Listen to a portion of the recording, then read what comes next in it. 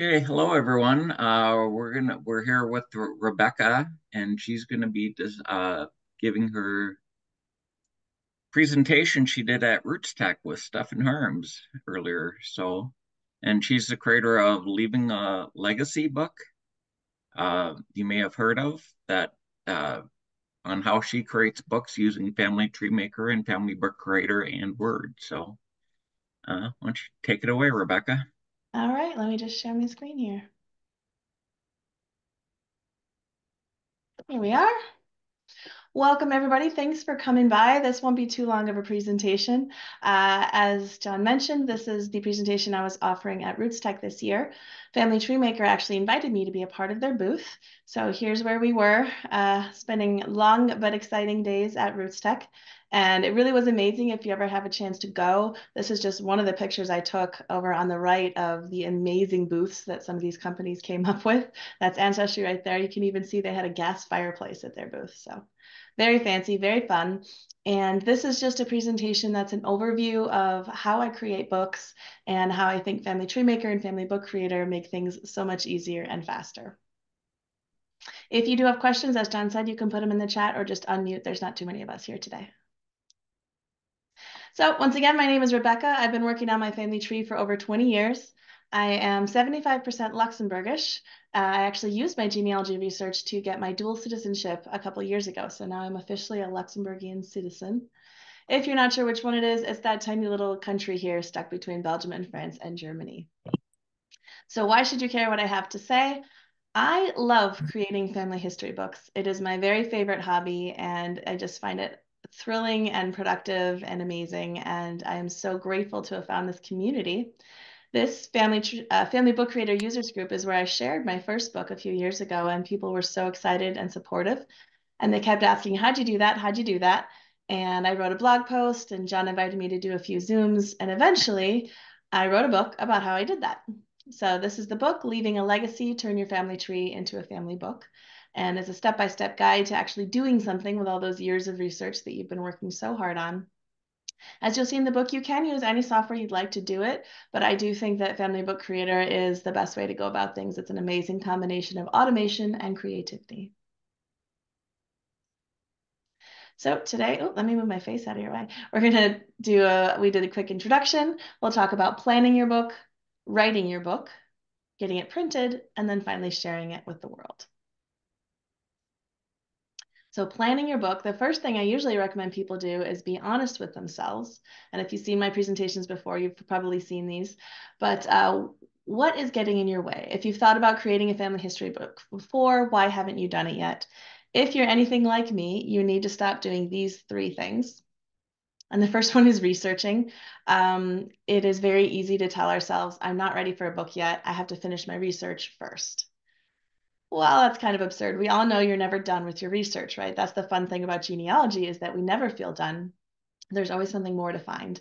And so if you want to get a book done, you're going to have to just set a limit with yourself and say, that's enough for now. If I find more later, it can be a second edition. The next thing is procrastinating. It's very easy to say, oh, well, it's nice weather right now. As soon as my gardening is done, then I'm going to buckle down and really get that book done. But there is always a reason to wait, and time is precious. We know that better than anyone. And so you really just need to give yourself a deadline and say, this is happening. The last one is my greatest sin, and that is overthinking. When I was first trying to get started with this project, I kept thinking, oh, this has to be perfect. It has to be a magnum opus. It has to be the best, most complete family history of my entire family there's ever been. None of those things are true. It doesn't have to be any of those things. It just has to be done. So as you're getting started with making a book, I usually recommend you make some decisions early on. And one of them is how you're going to get this book printed.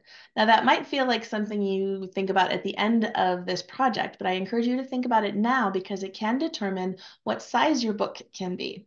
So if you go through this entire process and create a beautiful 8.5 by 11 book and then try to print it at, say, blurb.com, you're going to be real sad because they only print up to 8 by 10. So if you fall in love with a certain printing solution, you're going to want to know now rather than later. We'll talk about some printing solutions in a bit as well. You're going to want to pick a desktop editor. And that's just fancy talk for a computer program that you can type in. I really love using Microsoft Word. It has all the features I want, and it works really well with Family Book Creator. You'll want to think about your book structure and what you want to be in there, how you want to lay out your generations, what should be in each chapter, and we're going to talk about this as well. And then really you need to think about your root person and how many generations you want to work with. So the easy, immediate answer might be me. I'm the root person. I'm writing this book. I should be at the base of my ancestor tree. But I really encourage you to think about that because that is a very big project. And when I was trying to get started, that's one of the things that was holding me back because I felt like it had to be about everybody. But if you think about it, if you're doing an ancestor book, every time you go back or up one more generation, you are cutting your workload in half. So trying to write a book about all of my dad's ancestors and all of my mother's ancestors is going to be twice as much work as just doing my dad's. If I go back another generation and do just my grandmother, that's going to be 1/4 of the work that it would have been for me to do everybody. And this is a very good way to help keep your project manageable, just doing bite off a little chunk at a time. I went even further, about one more generation back, and I chose my great grandparents as base people for my books. That helped me limit things even more. And for me, that was the right decision in terms of the kind of stories that I wanted to tell. And there's not a right answer at all. It's just something to think about and to think about the scope of work and how much you want to take on right now. So my plan, I've done 2 books so far. I'm working on number 3. My lofty goal is 8. We'll see how it goes. I did get a little sidetracked by this whole leaving a legacy project, but think carefully about who your root people should be and how many generations you want to tackle in this book. You can always do another. So, chapter structure. These are some things I think should be in a family history book. For each chapter, I like to start off with a smaller family chart. So, that's going to be my main couple, their parents and grandparents, and their children. And this is at the beginning of each chapter, and this helps give my reader a grounding in where we are in that larger family tree. Because I have a pretty big family tree, and by the time my reader gets to chapter 7, they might be a little confused about where we are in that tree. So, these smaller charts help give that signpost about where we are.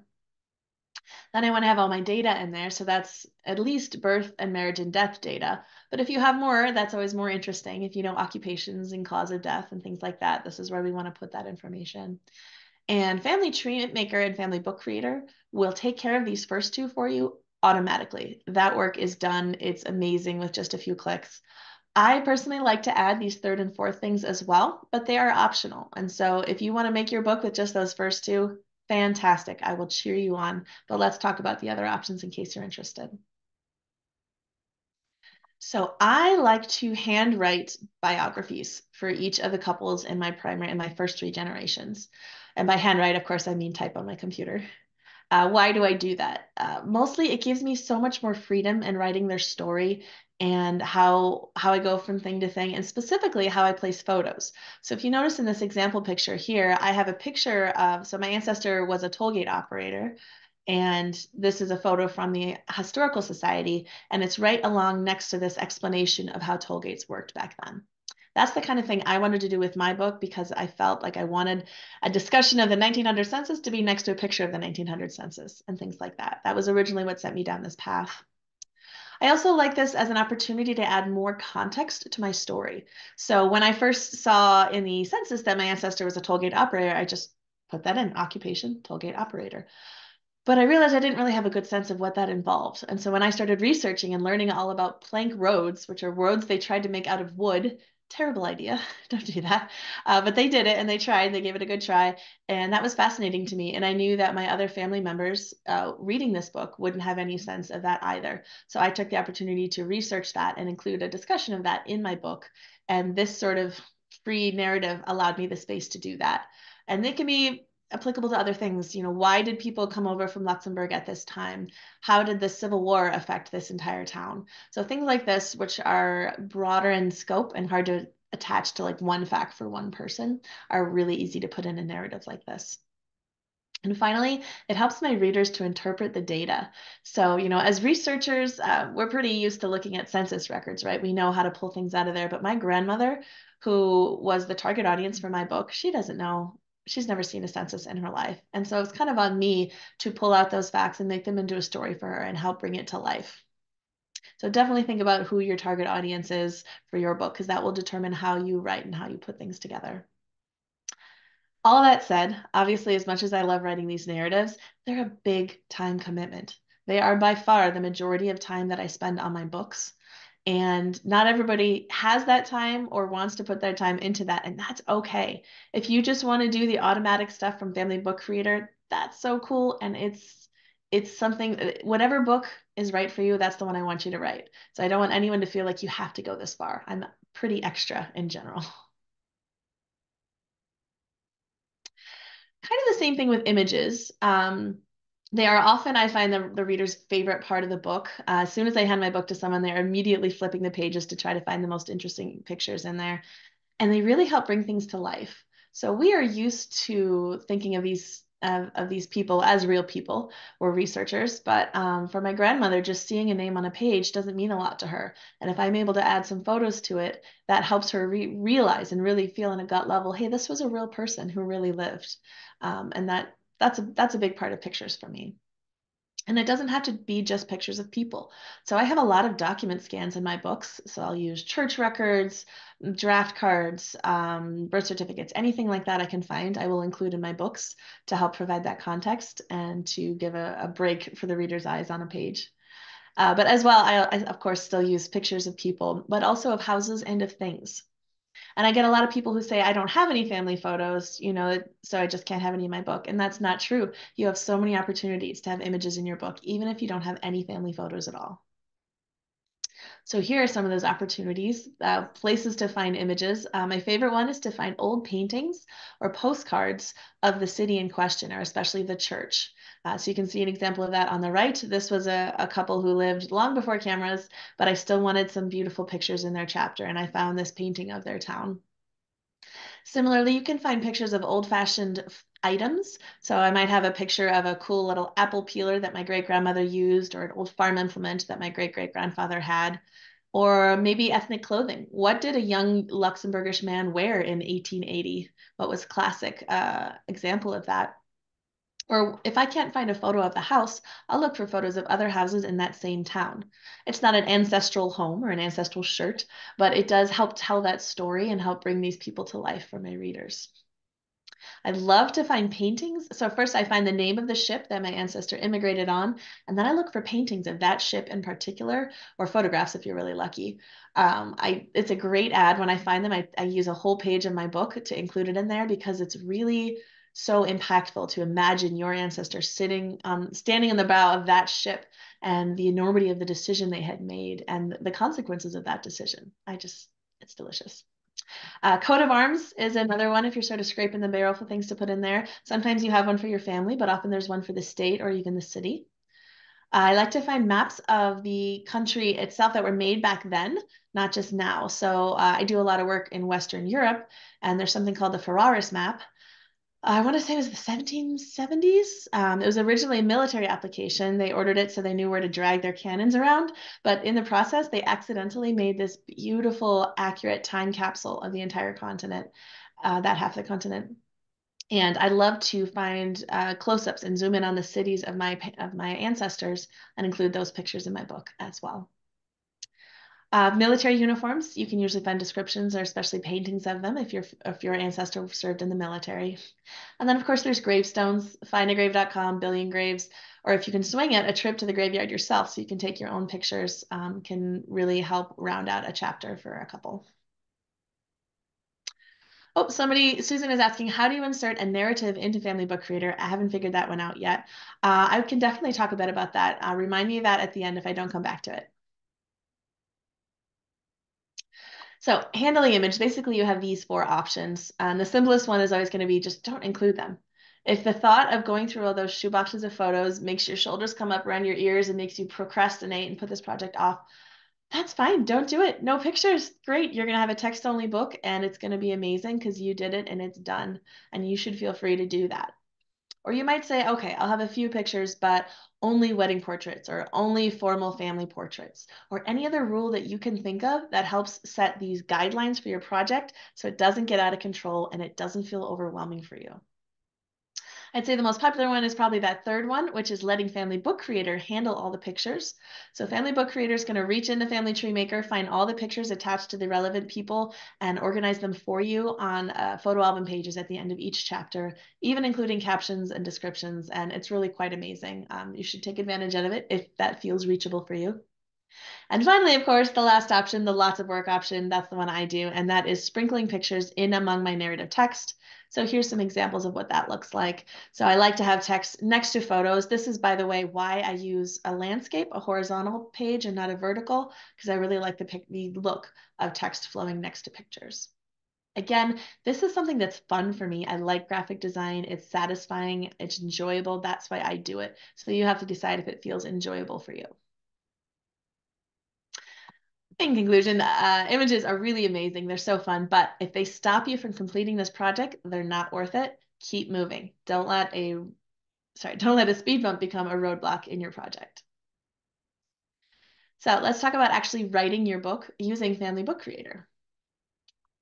So Family Book Creator is a plugin for Family Tree Maker, and that means it's separate software, but it adds new features and capabilities. And basically, you're going to keep your data in Family Tree Maker. That's where it lives. Family Book Creator is going to reach in and turn it into a book for you automatically. What are some of the things Family Book Creator does? It makes those family charts I talked about at the beginning of each chapter. It takes all of your bullet points of data, that birth, marriage, death thing stuff, and turns it into a sentence for you. So-and-so was born on this date in this area, and his parents were these people. And it just makes it much more enjoyable for a human to read instead of that list of data. It handles all of your citations for you. It can do endnotes, footnotes, bibliography, all of that. It will create a table of contents for you automatically, which is pretty cool. I love the indexes. This is one of my favorite features. It will create an index at the end of your book with every person mentioned, except if you do handwrite narratives, that's not included. But every person mentioned, sorted by surname, same with the places. So you can see how many of your family lived in Boston, and it's super helpful. It includes color coding. So if you use color coding in Family Tree Maker, a Family Book Creator understands that and includes it as well. So in this example, you can see a couple of red dots next to the names under Allendorf and Althauser in my book. It has privacy protection. If you have some people you don't want to be included, no problem. And of course, it handles photos and narratives, as we already talked about. So this is an example of a table of contents from Family Book Creator.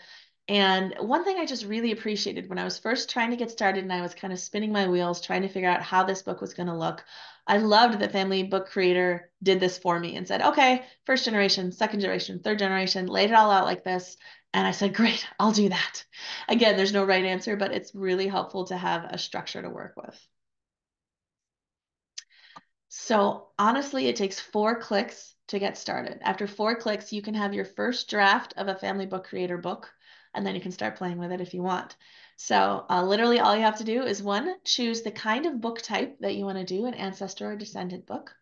You need to choose the person who's going to be a root person, as we talked about. Choose the number of generations you want to work with. I always recommend just starting with 1 while you're getting your feet under you and sort of figuring out how the software works. And then create document. And with these 4 clicks, using only default settings, not touching anything else in the software, I have a book that looks like this. So I've got that beautiful chart over on the left with all my pictures from Family Tree Maker organized for me. And now I have my data. So here's Charles, and his data has been turned into sentences at the top. And here you've got a table of data as well, because the census facts, because they have that really long description field, they default to a list format like this for me. It goes right into his wife. And then after that, there's more pages you can't see with their children. All of this is automatic. And even if you want to make changes later, it's so much easier to edit something that's already there for you than to try to create it from scratch. And if you like this layout, if you look at this draft and think, great, perfect, done, great, perfect, done, send it off to a printer and your work is done. If you'd like to make some tweaks, if you like a little more control over things like me, you can easily make those changes. So here, as I've circled in red, those are the census facts. Maybe I look at this and think, oh, those are kind of cluttering up my page. My book is too long. They're kind of repetitive. I don't want these in here. No problem. I'm going to go back to Family Book Creator. And I'm going to look for the residence fact type, and I'm going to uncheck the box next to that, and I'll rerun it. And as you can see, now it's jumping directly from Charles to his wife Clara, and all those residence facts are gone. Just that easy. You can also add things in. So right now I've got information about their children. Their daughter up here, Anne Marie Schmidt, has her birth and her death information. That's great. Maybe I want to go a little further. Maybe I want to dig and have some more information about who she married in my book. No problem. Back to Family Book Creator. I'm going to find the box that says include spouse or partner details, and I'm going to check it, rerun Family Book Creator, and now on the right, you can see I have information on her husband, helpfully included, and that's happening for every person in the book. It's just that easy to add and subtract things. This is also how we can add photos. Does someone have a question? Okay. So here, if we go back to Family Book Creator, we want to add a photo album. That's pretty easy. I'm going to check the box next to include photo album, run it again, and now here's an example page with a photo album. These are taken directly from Family Tree Maker, and those captions are all included for me. And yes, I get this question a lot. You can delete photos if you'd like, or you can filter them out in the first place. So it's very easy to adjust this if I don't want funeral cards included, for example. And Family Book Creator also does other stuff. So it kind of does all the things that makes a book a book.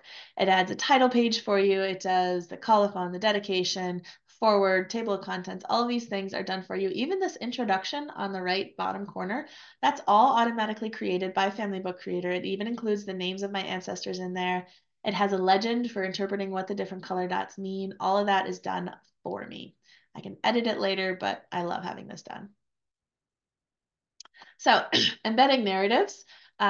This is where I'm writing a separate biography for each couple in my tree. I have a different Word document for each of them. So this is one example here. This is Nick Creer and Anna Yaley. And it's hard to see from here, but this is page one. This is figure one. This is citation one. This is a specific Word document just for this couple. But when I run Family Book Creator, it knows to grab this document and stick it in the middle of my book exactly where it belongs, right after this chart for Nick and Anna and right before their summarized data. Everything is blended. The citations have all been renumbered. The figures have all been renumbered. It's like it's always lived there its whole life. It's just so helpful. If you want to be extra, you can even add code here to include your biographies in those indexes if you want. And Susan, the short answer here is that I attach the document to the person in Family Tree Maker the same way that I would do that with any other picture. It's just media. And then I add special media categories to it that Family Book Creator uses to know what to do with them. So there's a list of those Family Book Creator media categories in the user guide. I think John can mention specifically where they are in the Family Book Creator user group, but they are available. And once you add them to those documents, when Family Book Creator runs, it knows to put those in the book. One thing that I see sometimes people don't realize, you do have to say include photo album to make them appear. Even though they're not photos, really it should be called a media album because that's what they are. So make sure you have added those media categories and you have enabled the photo album and attached these documents to the people. So those are the three things you kind of have to make sure you do to make sure they appear in your book. So Family Book Creator really makes your book so repeatable. It's so helpful. So let's say you go through this whole process, you make a book, you hand it proudly to your family, and your cousin Sally's like, oh, I don't really care about that half of the family. Can't it be just that half? No problem, cousin Sally. Back to Family Book Creator, change that root person like we talked about, hit create document, and now Sally has her own version of the book. Or let's say you've been working on it and it's getting really long and you change your mind about photos and you say, nah, I don't want them anymore. Uncheck that box, redo it, fine, no pictures. Or maybe you want to have different versions of the book. So the version for me, I wanted to have all the citations, but my grandmother is never going to look up any of this. And maybe I don't want citations taking up room in my book. No problem. I uncheck the box for her. She's got her version. I've got my version. It's just so easy to customize. And then this is really helpful when it comes to that first problem we talked about feeling like you have to finish your research before you can write a book. You can go through this whole process and finish your book and publish it. Keep researching, and maybe 2 years down the line, you think, oh, I've got so much great new stuff. Great. Back to Family Book Creator, hit create document again, and now all of your new research is incorporated into this new version of the book. It's just that easy, and it really helps free your brain to feel like this is something you can get started on now because you can always update it again later. If you are going to give Family Book Creator a try, I have these recommendations. And the first one is to start by cleaning your tree as much as you can. So that means things like resolving place names, choosing preferred facts, adding citations, everything you can do. A clean tree creates a clean book, right? So the more you can do to streamline things, the better. So this is a really important step. However, it is also a step where I see a lot of people get stuck because you end up in that, going down that spiral of everything has to be perfect or I'm not quite done cleaning the tree yet, and you never get started on your book. If you feel yourself starting to spin your wheels like that, you need to just cut it off. The cleaning phase is over for you. It's as clean as it's going to be. That's fine. Move along, make your book. As you're making your book, you're going to want to do a lot of test runs. So I like to test with just one generation over and over again until I have finalized the settings, and that just saves me time versus having to create the whole book every time. This third one here is something you already know about, which is joining the Family Book Creator Users Group on Facebook. This is something I wanted everyone at RootsTech to know that they should go do because this group is so amazing and so helpful and so supportive. And then finally, if you're finding mistakes or things you want to change after you've run Family Book Creator, you could fix it in that Word document afterwards, but I really encourage you to take a minute and go back to Family Tree Maker. Fix it there. For one thing, then your tree will be more accurate. For another, then if you have to rerun Family Book Creator down the line again, either for Cousin Sally or because you've been researching for another few years, you don't want to have to make that change every time in the Word document. So take the time, put the time in now to fix it where it needs to be fixed, and then all of your future books are going to be correct. Printing your book. So you go through this entire project and the beautiful manuscript, we do not want it to live and die on your computer. We want to get it out into the world, into your hands. So one option for printing is to do it at home. It's easy, it's familiar, you know how to use your desktop printer. You can do it as you go. You don't have to have an entire book done before you start printing. That's pretty helpful. And it's really easy to make changes later. If you just want to pull a single page out of your binder, you can do that and replace it. So there's some reasons to consider this method. It's not my favorite. I think it's very time consuming. If you have any pictures in your book, it's very ink consuming. I don't know about you, but my printer never works the first time I ask it to do anything. It's just frustrating for me. I think it's not as polished of a look, and it's just more difficult to make copies to share. It's a very physical process for you to sit there and copy each page. So I instead prefer to use something called print on demand. Now, this is a relatively new technology. It didn't exist a few years ago. If you wanted your book printed on a real printing press years ago, you had to order 500 or 1,000 copies or more in order to do that. These days, you can get a book printed like this for one single copy. It blows my mind and it feels so official and beautiful. And normally here's where I would pull out my example book, but I gave them all to Stefan at RootsTech. So I'm still waiting for my samples to be replaced. But it's just, I can't tell you the feeling to open a book like this and realize that you made it, you brought this to life, and have it on your coffee table and have other people read it. The other great thing about print on demand is that it is so easy to share copies. So hopefully you're not the only one who's going to read this book. Hopefully you have cousins or kids or grandkids who want to read it. And all you do is take the hyperlink and share it with them. And if they want a copy of this book, they can go to this link, they can pay the printer, they can have the printer ship it right to their door. You are not in the middle of any of it. I can't tell you what a great feeling that is not to be the middleman in this process. You don't have to buy 20 books and hope 20 people want them. Everything is done so efficiently, printed as it's ordered. Really helpful. It's also not as expensive as you might think. So these numbers, by the way, are from last year. They are from lulu.com, Lulu, and this is just my favorite print-on-demand printer. I've tried a couple of them. There's no right answer. There's a lot of great ones, but just to give you a sense of pricing, if you want a very small book, just 40 pages, even in color, it's going to be $4. That's that's amazing. And the things that increase prices are going to be whether you print your pages in black and white or color. That is the biggest jump. Color is going to be a big increase in price, but I really hope that you can swing it because your work deserves to be in color. You've been working so hard on it for so many years. The thickness of the paper is another factor. So 60-pound paper is going to be thinner than 80-pound. 80-pound has a nice coating on it, but it makes it feel more like a real coffee table book. It's really beautiful. That's what I use for my family books. And then finally, what kind of cover you want to use. There's soft cover and hard cover, there's spiral bound, things like that. That's going to change the price as well. But even a 300-page book printed on premium printing in black and white with an 80-pound page, the nice one with a spiral bound soft cover, that's $22 plus taxes and shipping. I mean, you can't beat that for the quality that you're getting. The other great thing about print on demand is that you can have multiple versions of your book. So if you go on my website, you're going to see the really nice full color premium 80-pound hardcover book. That's what I wanted, and that's what I gave my grandmother. But I had a lot of cousins who were vaguely interested, but not ready to pay that kind of money. And so I also have a black and white version with regular printing on a paperback. And that is available for people who would like this information, but maybe aren't ready to pay for that much. And it makes it so much more accessible to more people in your family. And it literally takes like another, I don't know, 15 minutes to set it up with your printer. And it's really worth it and so easy to do.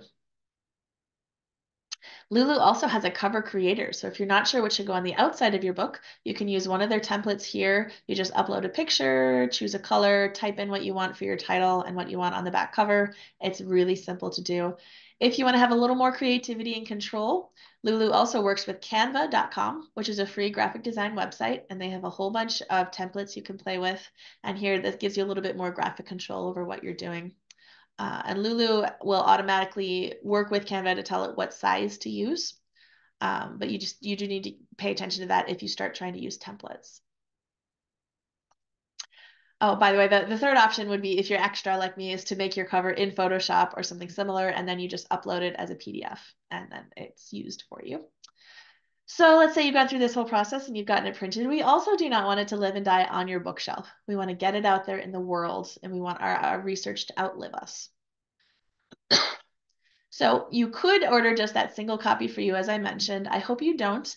I hope you share it with other members of your family so that they can order copies as well.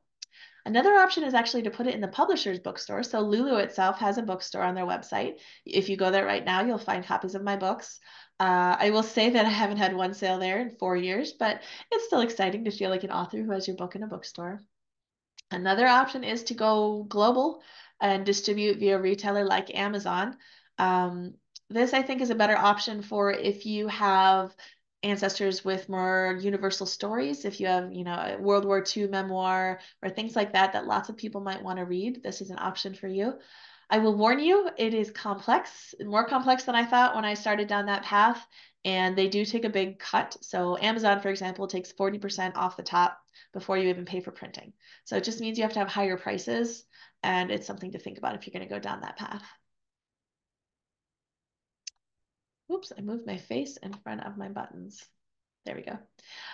If you are going to be doing this, you do not want to wait until the last second, right? It takes several weeks to get books from a printer. So if you're trying to do this for an event like a birthday party or a family reunion, you want to leave yourself a lot of time for that book to arrive. If possible, try to leave twice as much time for the book to arrive, because then you can have a physical print proof to look over. And I will tell you, there are mistakes you just don't see when they're on a screen.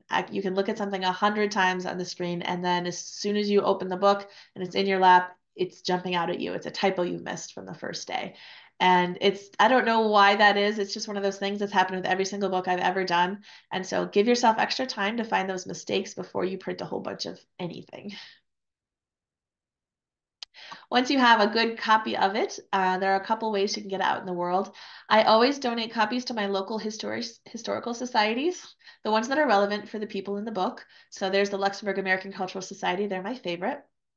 This is a nice thing to do, of course, but it's not purely altruistic. This is me leaving breadcrumbs for other researchers to find me. So if someone walks into the Luxembourg American Cultural Center and sees a book on the shelf and says Watries, I'm a Watry, and they pull it down and look at it, they might reach out to me. They might have other Watry photos for me to look at and share or discuss. And that's what I'm really hoping will happen. And it's a similar idea to sharing it online. So if you go to, I have all of my information is on a public tree on Ancestry. You're going to find a picture of this book in the entries for the people who are in it. And hopefully those are showing up as photo hints for other people. But if anyone else is studying Charles Peter William Schmidt, I want them to reach out to me. I want to work with them. Same for my tree on My Heritage. Anywhere I have a public tree, I have links to this book. I also do this for cooperative trees. So if you go on Family Search right now, and you look for Charles Peter William Schmidt, you're gonna find a link to my book there because hopefully other people who are on his page are other also researching him and they can find me and we can work together. Make sure you have permission whenever you're doing things on a cooperative site like that. And then Facebook groups. So I look for groups that are devoted to the hometowns of my ancestors. So I'll go to the Port Washington, Wisconsin group, say, hey, if anybody here is descended from the Michael Kolbach family in Port Washington, you might be interested in this book. Again, make sure you have permission because this can be seen as self-promotion. So you don't want to do it in just any group. And then the Family Book Creator Group, please come back and share your work with us. We're probably not going to buy your book, but we're going to be so excited for you. I will tell you, there is no one like other genealogists to understand all the effort that went into creating this book. So we want to be excited with you. Please come and share it in the group. So in conclusion, you can do this. Start small, don't try to be perfect, and don't give up. You can't fail if you don't give up. So if you found this presentation helpful or interesting, but you would like more details, more examples, and more screenshots and where to actually click to do these things, please go check out my book, Leaving a Legacy, Turn Your Family Tree into a Family Book. You can find that on RebeccaShamblin.com, as well as through Family Tree Maker, but it will be faster through my website. Thank you so much for your time and attention today. And if you have any questions, please speak up. Yeah, if you have questions, yeah, just be sure to unmute yourself. So, but that was a very good presentation, Rebecca. Thank Thank you. you. I gave it many, many times over the course of 2 days. This is Susan Quinn. If I could jump in again, I find when I run Family Book Creator, my information in Family Tree Maker must not be terrific, which I'm not surprised at. But I then end up with a book that has sort of truncated sentences. It's like they're looking for information, and I've got half a sentence there, and then the rest of the sentence, and then it just goes on to the next fact. So what am I doing wrong in Family Tree Maker? I think we'd want to take a look at it because Family Book Creator does let you customize how those sentences are created. So it may Oh, be that sort of the description field, for example, can be used yeah. in a lot of different ways. So in my books, I like to have, for a baptism fact, I put my godparents in there and the priest, but other people put the name of the church. And it kind of depends on how you use those fields. Then you Mm, might have to make adjustments in Family Book Creator about how that's done. okay, thanks. Yeah, you're welcome. And John and Stefan might be more helpful for technical things like that. Hmm. Thanks. Mm-hmm. Yeah. Oops, sorry. Mickey says, could you review inserting the narrative again, please? Sure. I don't know if I have a great slide for that, but let's just go back there. And this is something I definitely go over in my book step by step as well, because this is literally my favorite feature of Family Book Creator is the ability to do this. This is why I chose Family Book Creator in the first place. So I go into Microsoft Word and I write a biography for one couple. And then I save that on my computer and I attach that in Family Tree Maker to the person. So let me change how I'm sharing my screen and we can just do it together real quick if you want.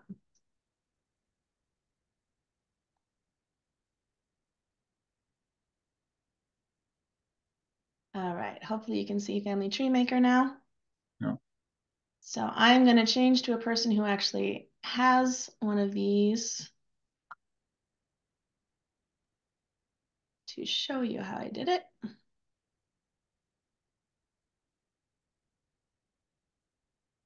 All right, so here, let's do Charles here. So Charles Peter William Schmidt is the man I was talking about in my presentation. You can see I have a whole bunch of pictures for him in my media tab along the bottom of this screen. The very last one here is a Word document, and I titled mine all with the word notes so that they're all filed together in the media tab. This, if I double click and open this, this is gonna open in Word, and this is my chapter that's just about Charles and his wife, Clara. That's all that's in this chapter. But if I go back to Family Tree Maker and I look at this in the media field, so now I've got Hmm. this notes selected and I go to the media categories, oops, covered up by the Zoom. You can see I have a whole bunch of categories in here. So I'm gonna hit edit so we can look at them more closely. These are those special categories that the Family Book Creator uses And these are what you need to add to your document in order to tell Family Book Creator, hey, I want you to do this. The only critical one here is handle story as text. These other ones that I have are more about where I want this document to be included in the book. So I have one here saying, put this after the family chart. And I have one here saying, start it on a new page. So if my chart only takes up half the page, I don't want my story to start underneath that because my layout is all designed to be on a new page. So after I've attached that document in Family Tree Maker and I've added these categories, and I attach it just like I would any other picture, I can drag and drop or I can insert. When I go to run Family Book Creator, so let me just open that.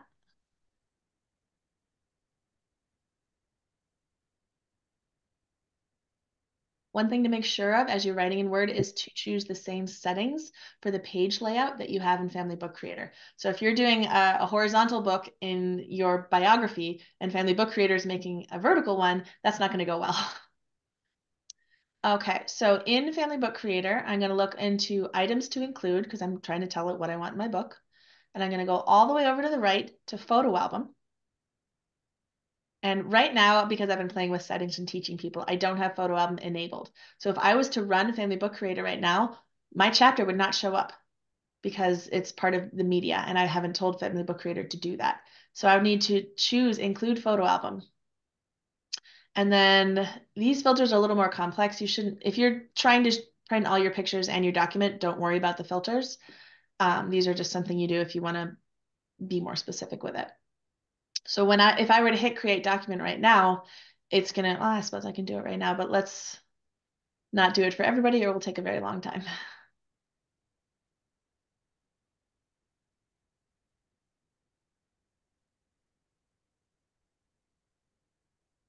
This, of course, is my great grandmother's parents, so it's the longest chapter in my book. They are not all this long, I assure you.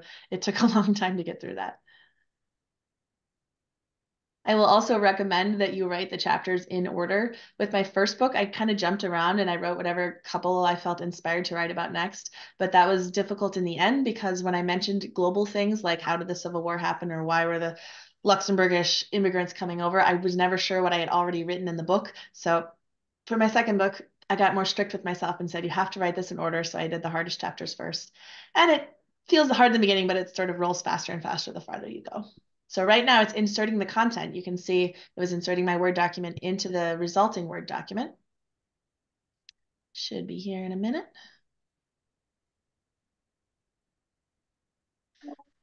And okay, so now it's opened up. This is the book that Family Book Creator made for me. I'm going to make it so we can see more pages because we're just looking at an overview. I'm going to scroll down to the Charles chapter. Okay, so it has created this family tree chart for me here. And then, so this is one of the hazards of doing the horizontal book when you have Catholic families with lots and lots of kids. Sometimes they don't all fit on one page. So in this case, I actually take this, this heading and I make it a text box in the middle of my chart for my final books. That's what you'll notice. That's kind of the trick I use to do that. But the important thing is you can see it went from the chart and then it has inserted that Word document right here. If I scroll to the end of that chapter that I wrote by hand, now it's getting into this page, which is the information that Family Book Creator has done automatically for me. Does that make sense?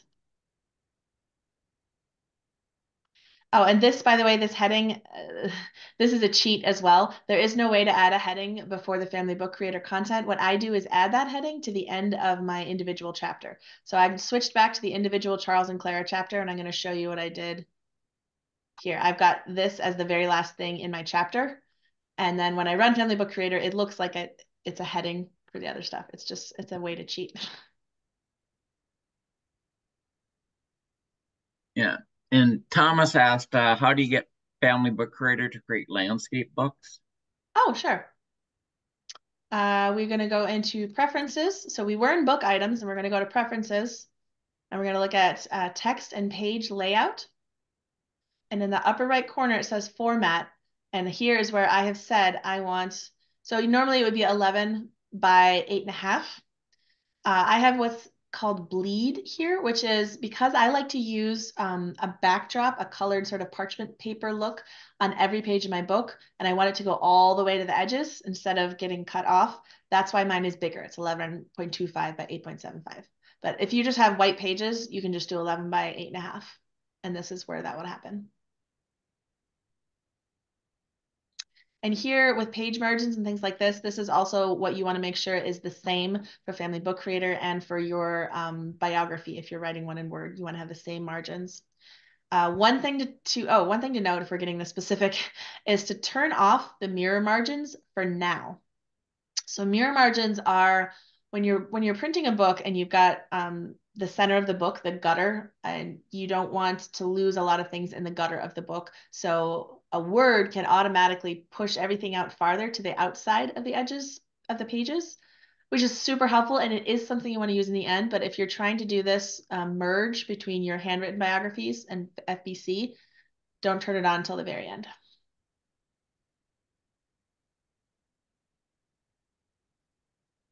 Any other questions?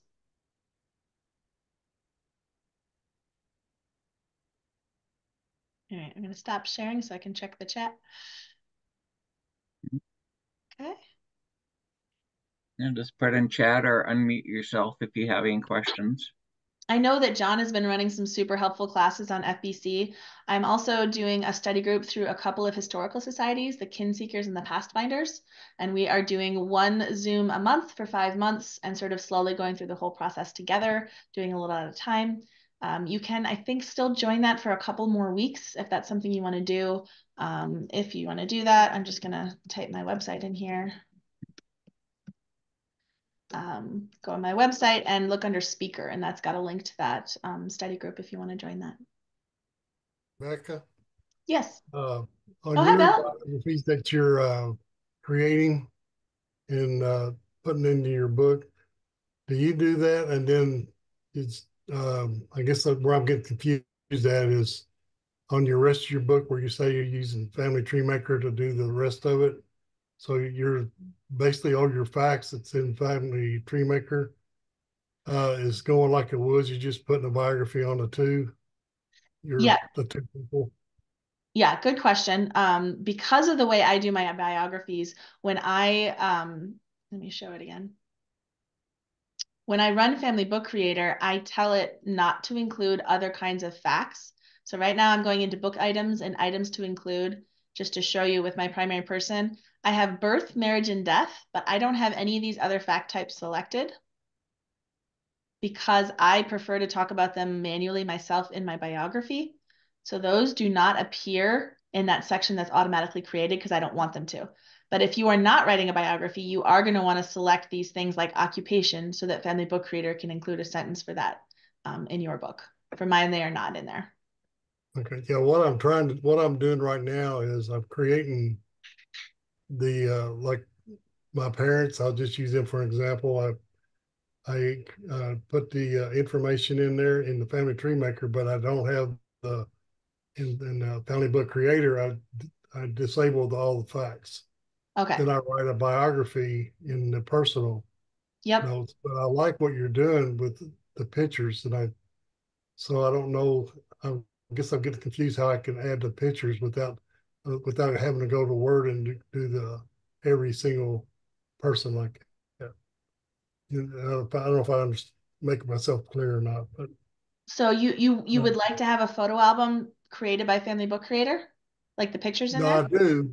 I have the photo You do. albums, but I would instead of having them at the end, I'd like to find a way to put them in with the biography, but not all the pictures that I got or the media is related to the biography. I don't know if Sure. that makes sense. I mean, yeah, you can put the ones that do relate in there and the other ones not have those in there. So if you look at my photo album, I have a filter here says do not print.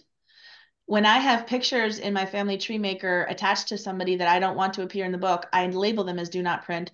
There's a few that I do want to come out. So when I have a fourth generation, I don't write biographies for them, but I do want a couple things to show up for them. So that's how I kind of handle that. So you could have a biography and still have some pictures in the Family Book Creator photo album, but not all of them by using filters. Does All that? right, so I can take the pictures that I want in the biography, and then the other ones I still want them in the book, but Mm-hmm. then they'll show up at the end. Mm-hmm. Yeah. Okay. So in Family Tree Maker, using media categories, that's how you would tell Family Book Creator which ones to put in there and which ones to skip. Okay. Yeah. And Lois had asked, could you please review the mirror margins aspect and when, why to turn them back on? Yeah, sorry, that was not very clear because I hadn't actually prepared to talk about it. I'm gonna make sure you can see me. Let me grab a book to show. Okay, so when you have a paperback book like this or a hardcover, you can see in the middle, in the gutter, if you don't have a large enough margin there, you're gonna start losing words, right? It's gonna be hard to read on the inside. So generally, when making books, we try to put a larger margin on the inside page than on the outside. We want a lot of space in there so that the gutter doesn't swallow up our data. But because we have left and right pages, that looks different for different for left and right pages. Let me show you an example of that too.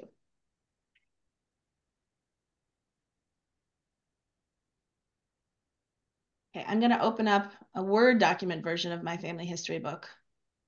And then we can see that because that's when I have mirror margins turned on. And they're called mirror margins because it's a mirror on the left and the right. So let's see a good example of that.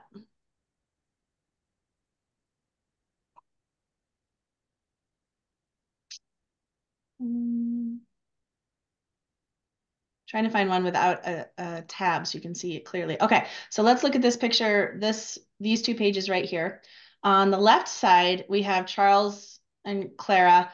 This margin, I don't know how to show it. On the left side, this margin is much wider.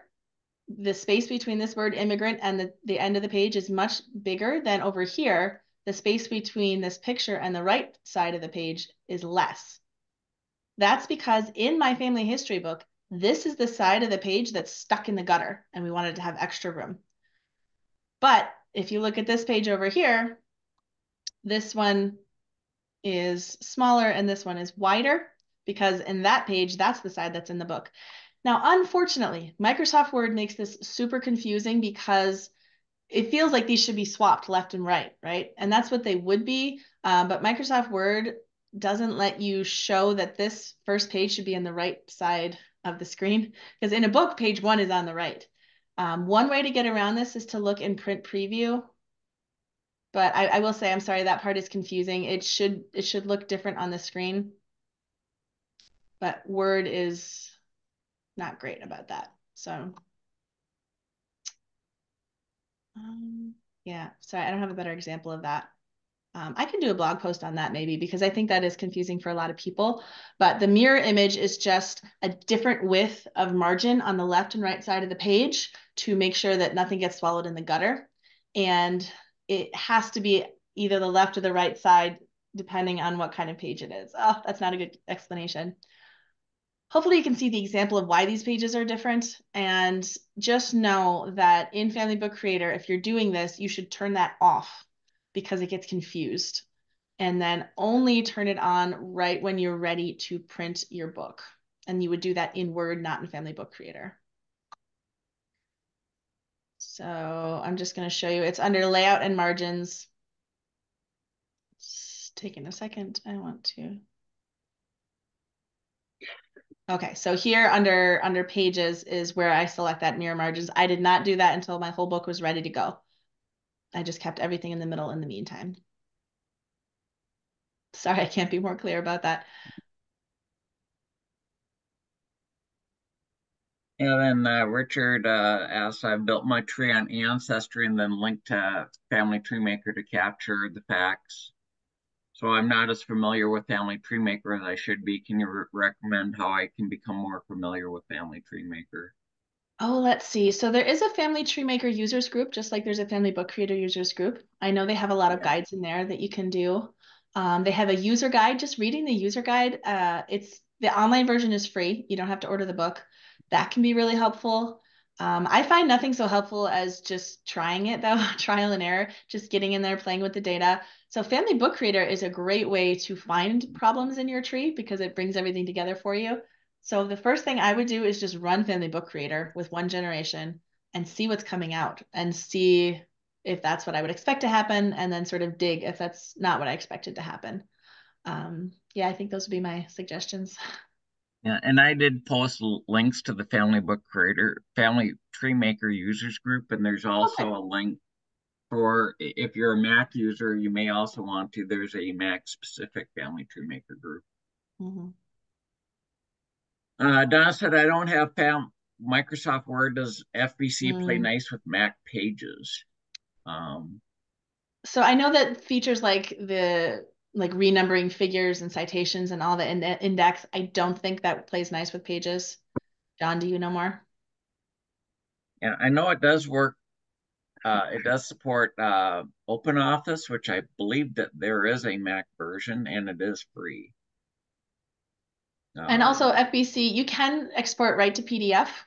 Um, and you can, it doesn't have to be a Word document that you're including in there. You can, if Pages exports to PDF, then you can add that as the media item in Family Tree Maker and do all the same stuff with Family Book Creator. It's just you can't, like I said, like renumber pictures and things like that.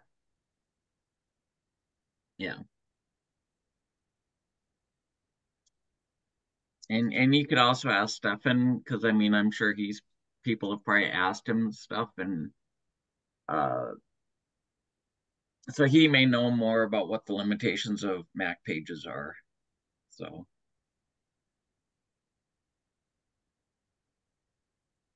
I think I didn't specifically answer why, Lois, why to turn them on and off for the mirror margins. We turned them off originally because what Family Book Reader thinks is the left and right pages changes because we are adding all these pages in. And so, and what our original pages thought were left and right changes. And so it's best to just have everybody assume all the pages are the same until the end because they're coming from two different places and trying to merge together.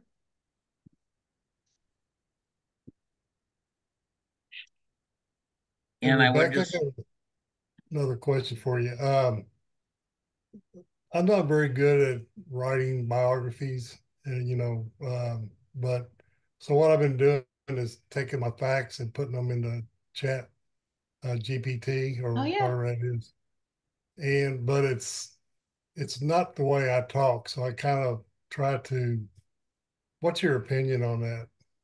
Yeah, so using AI is a really new thing that everyone's still trying to navigate. I think it's helpful to use whenever we have a tool we can use.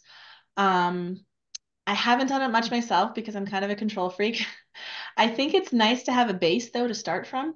And if it's not talking like you talk, I think you can do things like be more casual or write this again with less formal language or things like that. I think you can guide AI to be more Okay, I never similar thought to about you. that. Okay, Yeah, so that can be helpful. It's never going to sound quite like you. Another thing to experiment with would be to, instead of trying to write it all out, record yourself in audio talking about these things. And then you can have a transcript of that audio, and that's going to sound a lot more like you. okay, thanks. Mhm. and I just like to point out that if anyone hasn't, be sure to download the Family Book Creator users group, and Mm. especially like for those fact types like handle story text. If nothing else,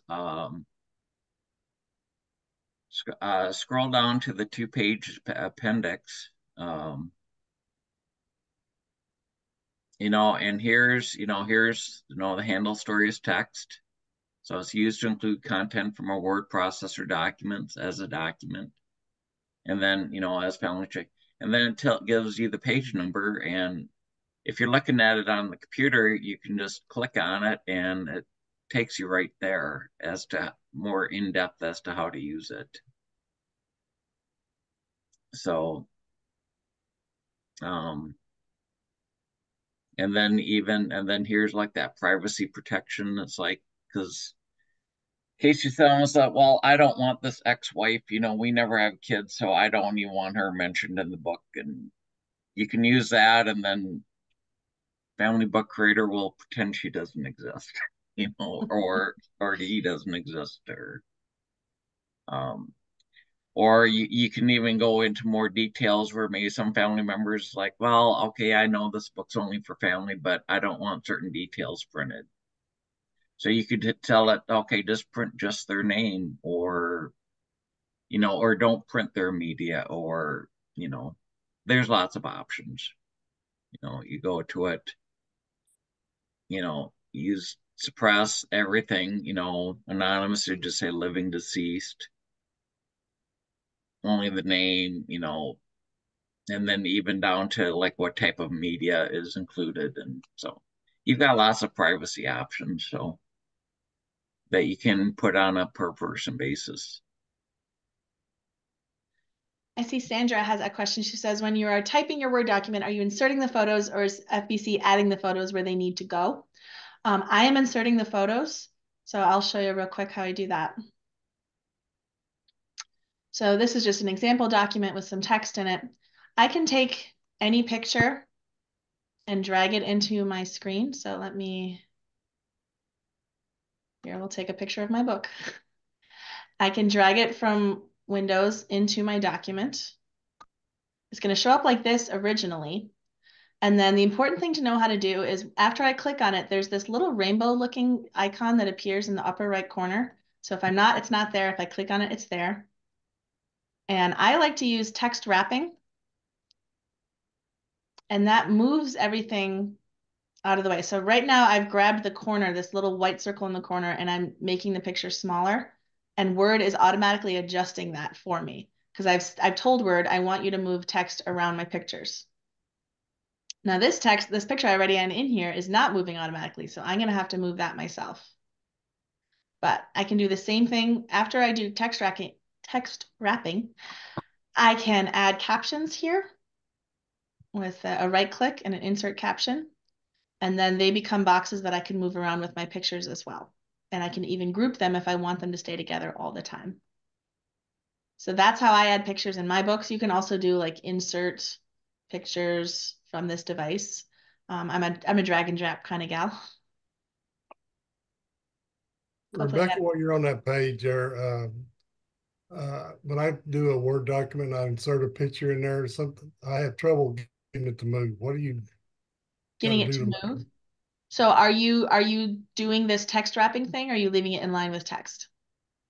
I think it's in line. I don't think I'm doing Yeah. the text wrapping yet. So that's the answer then. Yeah, because otherwise it just kind of stays in line with text. I never like that look. I don't see how anyone would use that one.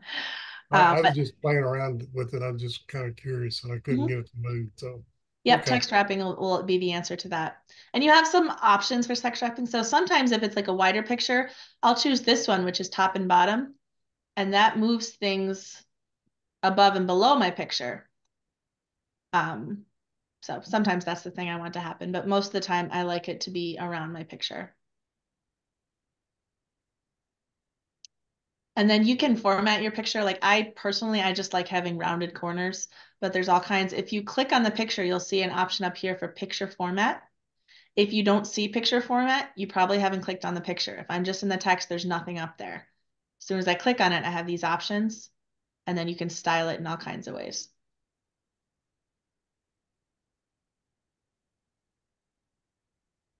And I do have a macro that will take your styling for one picture and apply it to every picture in your document, but that's a little bit more advanced.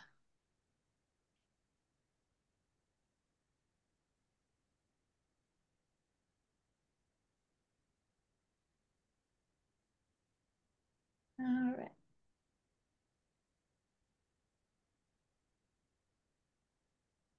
Anybody else?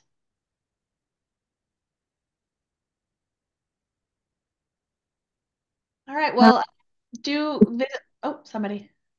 Yeah, I have a question because, I've been working on this particular book, which will be the fifth one, I think. And I've been asked if I could strip it down for a kid-friendly version. Because when we have reunions, we're giving these books out, the adults are getting them, kids don't seem to be quite that interested. However, in school, they are always asked about They write something about your grandparents or this or that. But I just wondered if you had any experience with, any kind of book that would be kid friendly. Oh, interesting question. I haven't personally done it. I think the more pictures, the better, because kids are generally very visual. In the case of a kid, I think I would probably do more list format, the way the census document was listed out. So not using sentences, just because it's a little easier to skim and it's less for them to have to comprehend if they're new to reading. That's one change I would make with the data. Um, do you know how to do that? Do you want me to show you? Oh, no, I know how to do that. Yeah, that's a tough one. I wonder if you can sit down with the kid and just ask them, what would you like to see in a book about your grandparents? Okay, that's an idea. Sure. Um, yeah, because for me, my mind will be going all over the place, and I want to put this, and that, and Yeah, scale it back, man. They less is more for kids. And think about, things they probably care more about an occupation than a cause of death, for example. And they might need more explanation on that occupation. So my great great grandfather was a fireman, and I thought, oh, he fights fires. No, his job was to keep the fires going at the electrical company to power the electrical the streetcars. So he was making fire, not fighting it. But I wouldn't have known that. okay. Good luck. Okay, That sounds fun. thank you. Okay, well, I do encourage you to go to my website, sign up for the mailing list, and then you get updates because I'm already working on my next book right now. And then I also have a Facebook group. I'll put a link in the chat if you want to join. So usually when people have questions, I ask them to try to post in the group. That way everyone can see the answer instead of emailing me directly, but you can also do that. I'll put my email in here.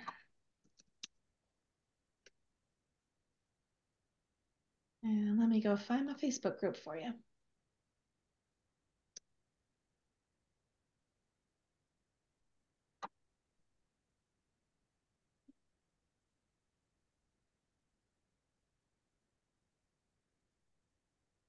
Thanks for coming, everybody. Maybe I'll see maybe I'll see you at RootsTech next year. Yeah. Okay. Thanks, Rebecca. So, and then this recording will probably be up within an hour or so on the Family Book Creators YouTube channel. So, Great. okay. Take care, everyone. Bye-bye.